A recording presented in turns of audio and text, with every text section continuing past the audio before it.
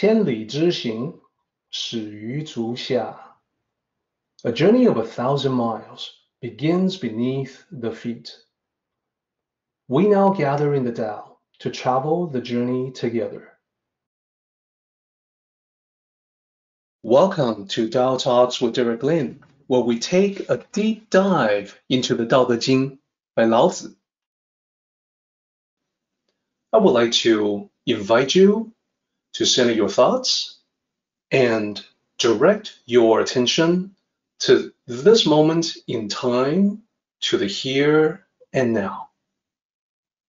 To be fully present and mindfully aware as we all ready ourselves for this sacred process of the Tao.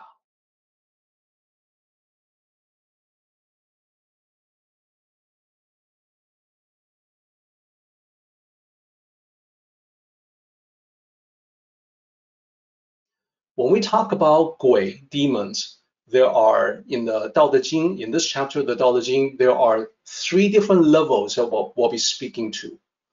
At the surface level, Gui is in the mythological, superstition-related sense. And that's the evil spirits, that's the ghost, the demons, etc. So mythologically, the demons inhabit the demon realm, a world, sort of like hell or the afterlife or the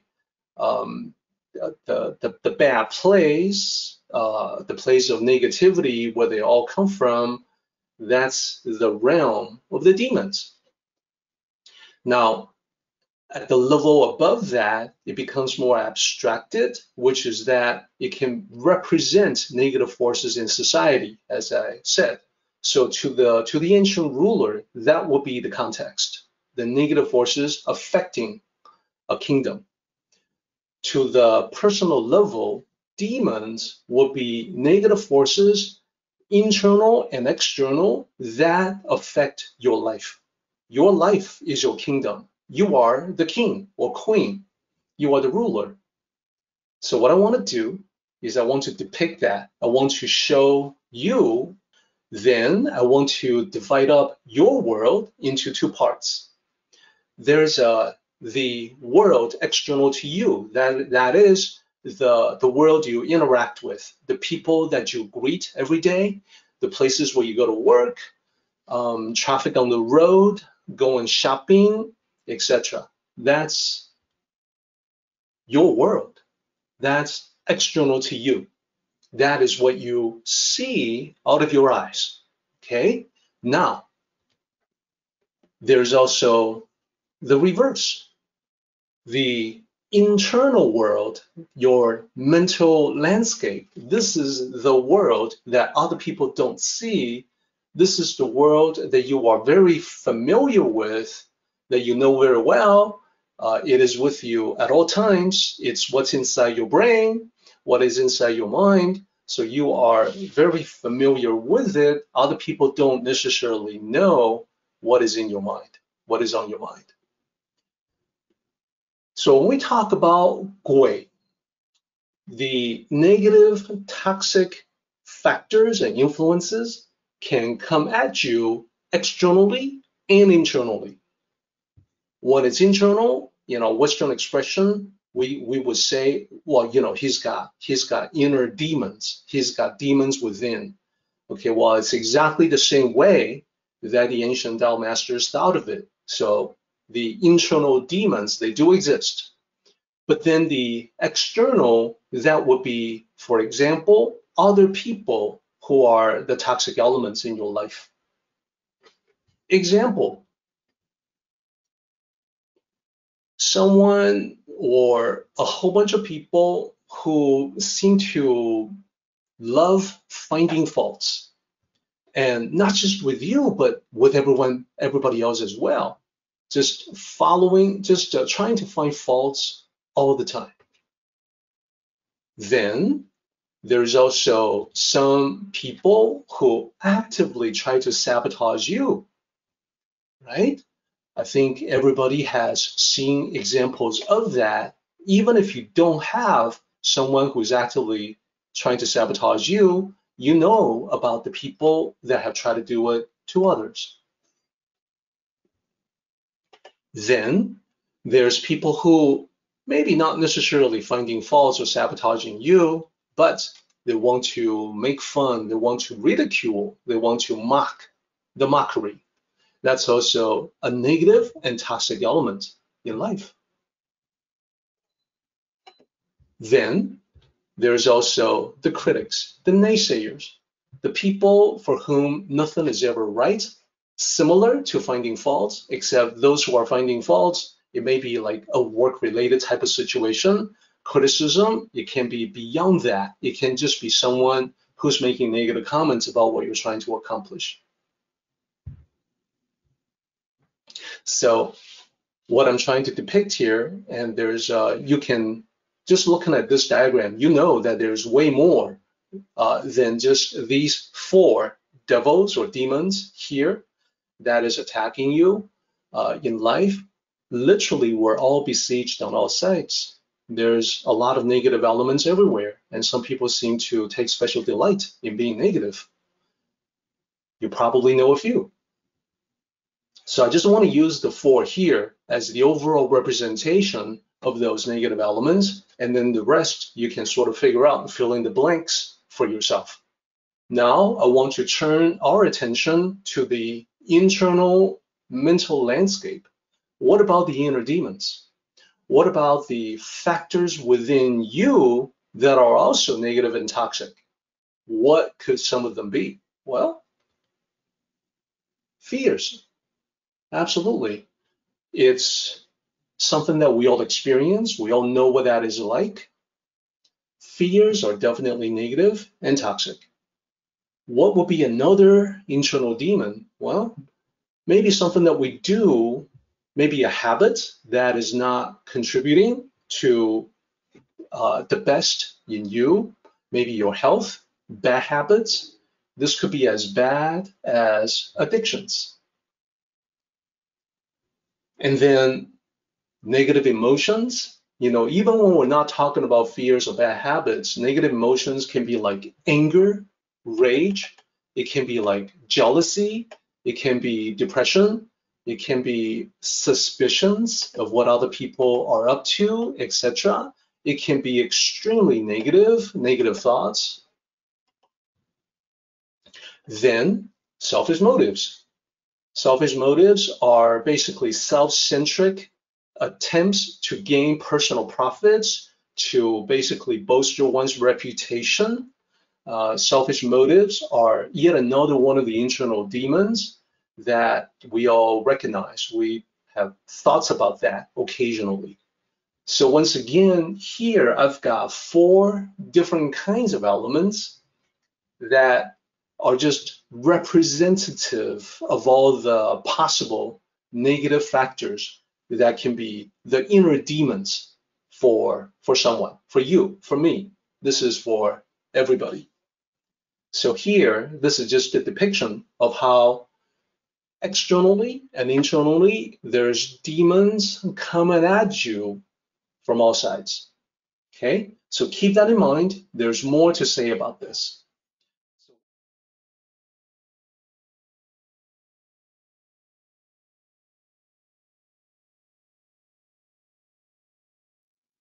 Let's analyze the mythology-based language, map the metaphor to what actually happens from the human perspective.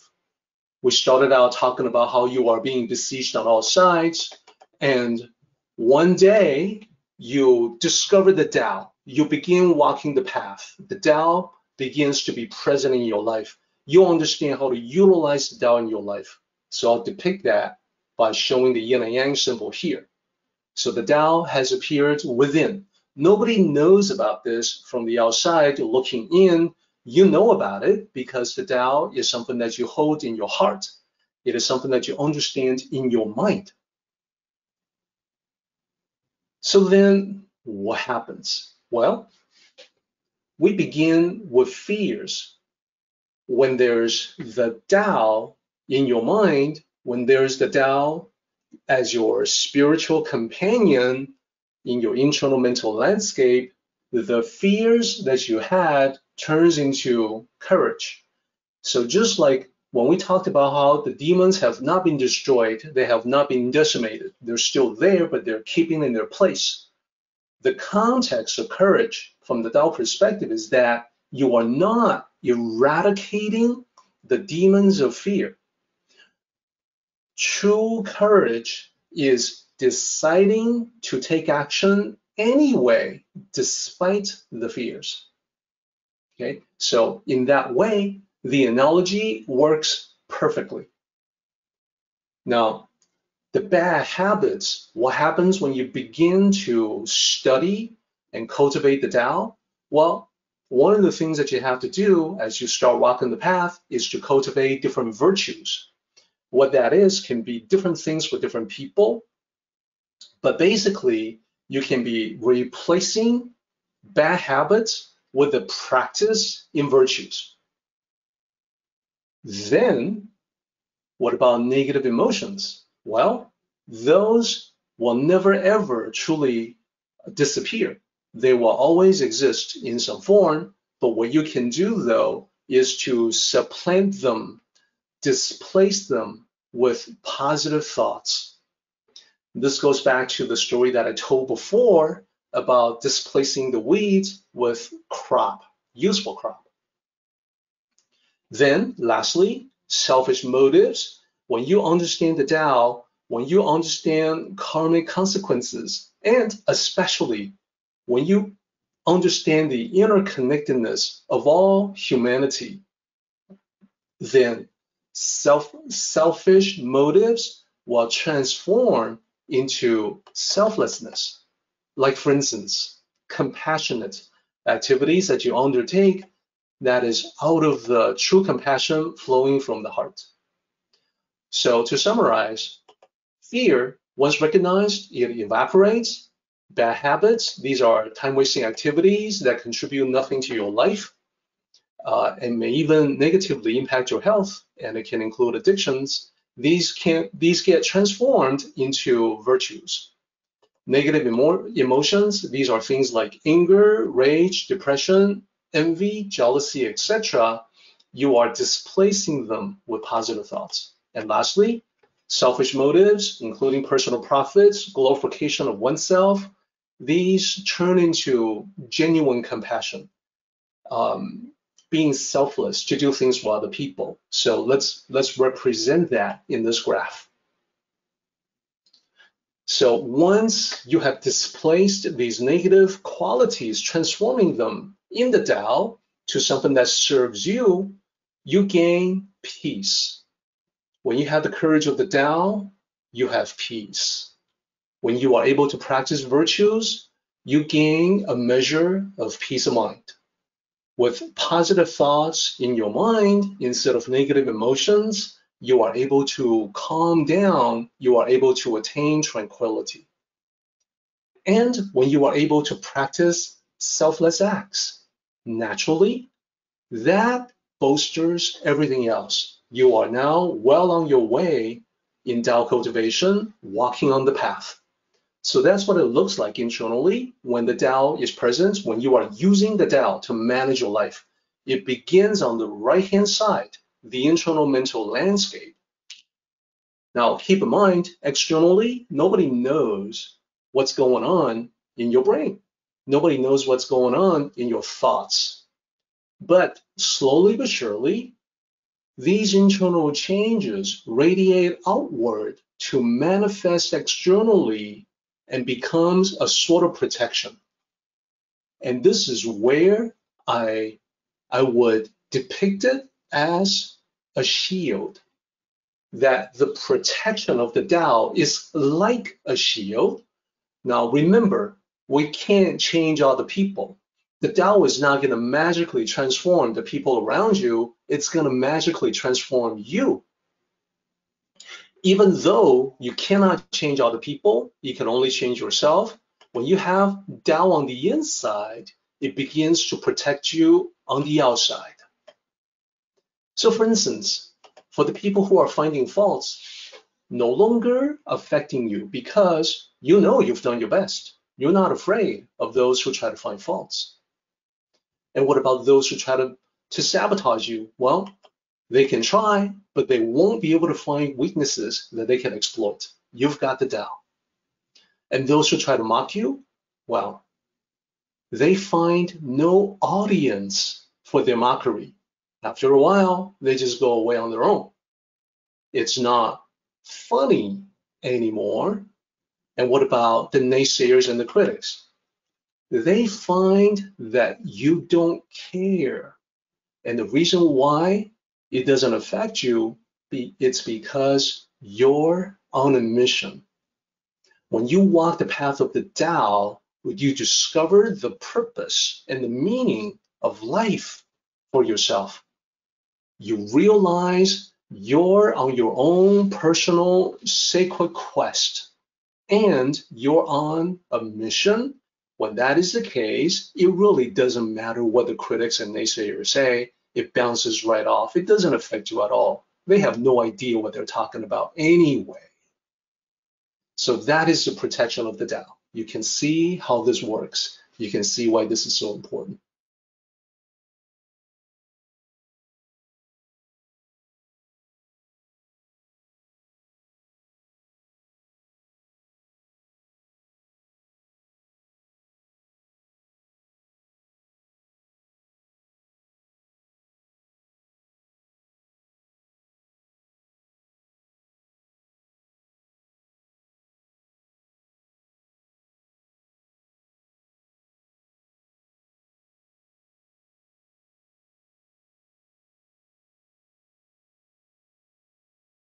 Same as what you have seen before, it starts with you, and this is dividing up your world into the external, the world that you experience externally, and the internal world, the world of your feelings and thoughts.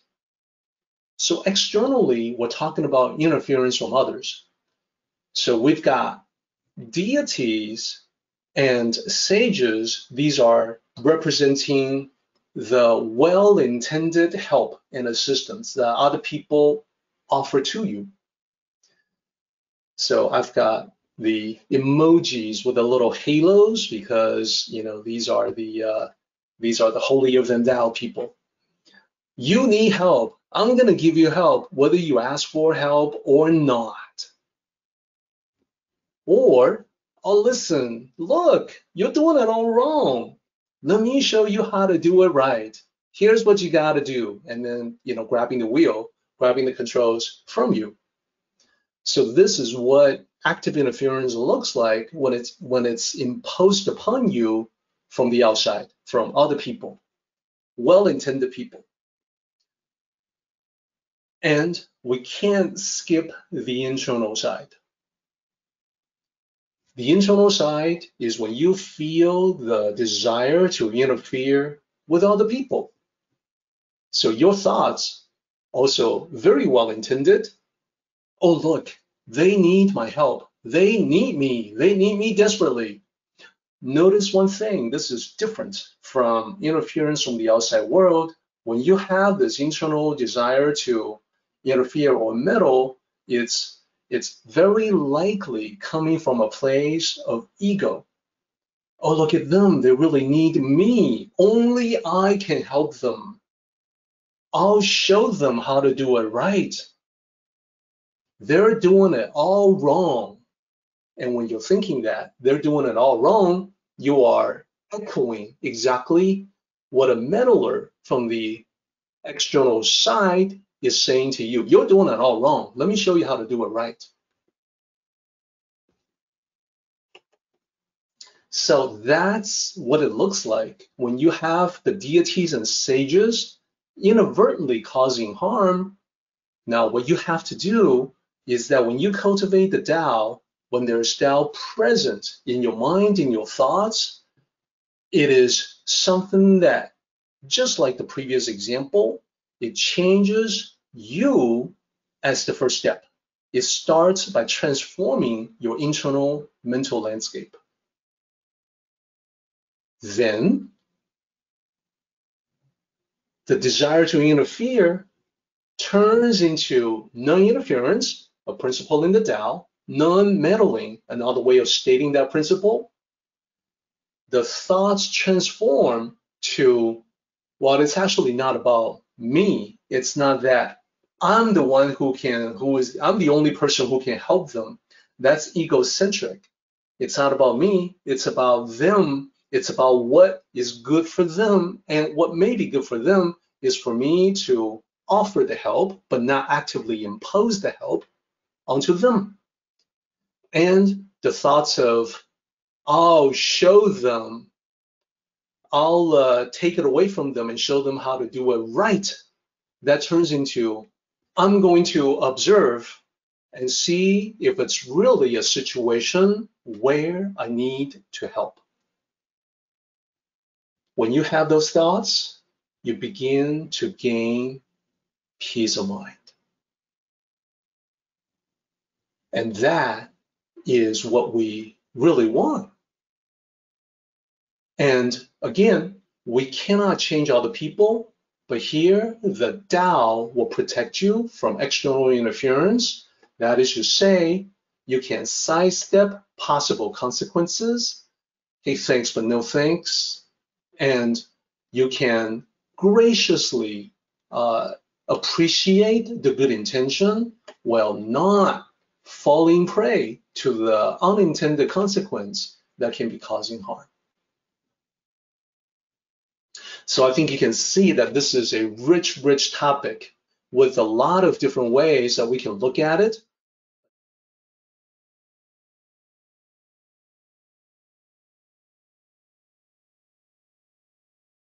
Our meeting has come to an end, but the journey continues on. Let us all travel safely so we can meet again. Until next time, may the Tao fill you with peace and happiness.